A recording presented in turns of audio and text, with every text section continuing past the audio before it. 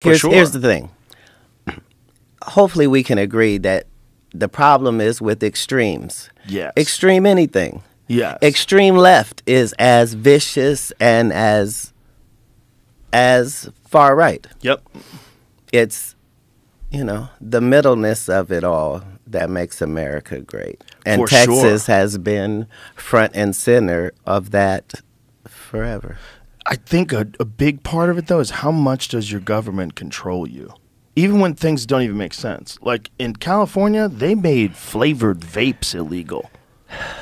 Can you imagine? You're like, strawberry mist is our number one That was problem. fine, but they let it also hurt black people in that it counted menthol as a flavor and hurt Newports. So you can't sell menthol cigarettes in California. Right. They have their own cigarettes. They have wild. non-menthol Newports. Yeah, it's terrible. Why do black people like menthol so much? What's that about? It's a totally different type of cigarette. You're going to get me canceled. No. This is very racist, this Is it? conversation, even though neither of us are. Go figure. Just talking about a type of cigarette that people enjoy? Just saying, why do black people like Newport so much? And a black Menthol person actually getting ready to answer this, it's terrible on all ends. I don't think it is. Well, I don't think it is either, because we have a new It's like if you started asking me about spaghetti, I'm not going to get offended.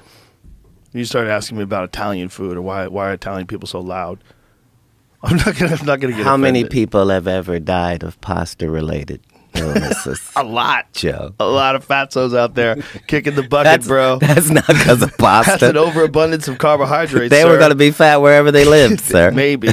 That's an overindulgence. Going to be great bread eaters in delicious Uzbekistan. high carbohydrate food.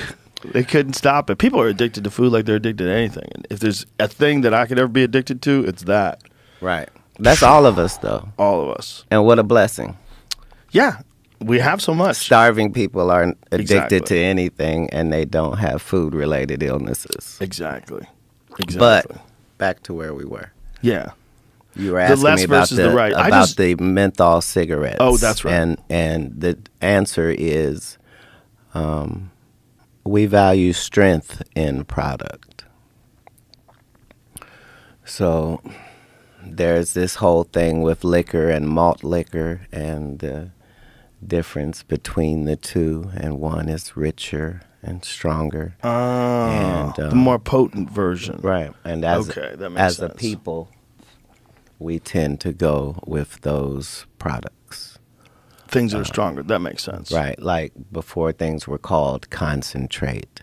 Yeah. That's what we appreciated. That makes sense. Concentrated. And the fact that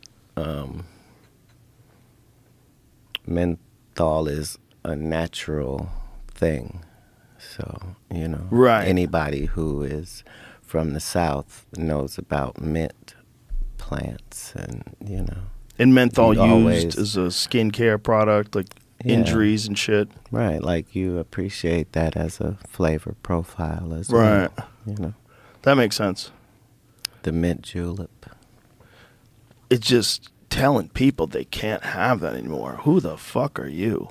That's my position. Well, and that's a noble position, and we appreciate the fact that you represent that. But the truth of the matter is not pretty. And the truth of the matter is that most people would like to be controlled more by their government if they Make it easier? Maybe. Most people are all for government control as long as they don't have to discuss it. Yeah, as long as it works in their favor, they'll give up a lot of rights. And then hopefully the next administration that's rights are generally worthless at the time. Yeah. Well, there's a lot of people that if the government can make life easier, a lot of people have it hard, right? So if the government comes in and says, I'm going to make it easier for you, but I'm going to need certain requirements of you. I'm going to need you to have a digital ID. That digital ID will be attached to a social credit score. And we're going to give you universal basic income. You no longer have to worry about food or shelter. You'll be taken care of, and now you can pursue your dreams.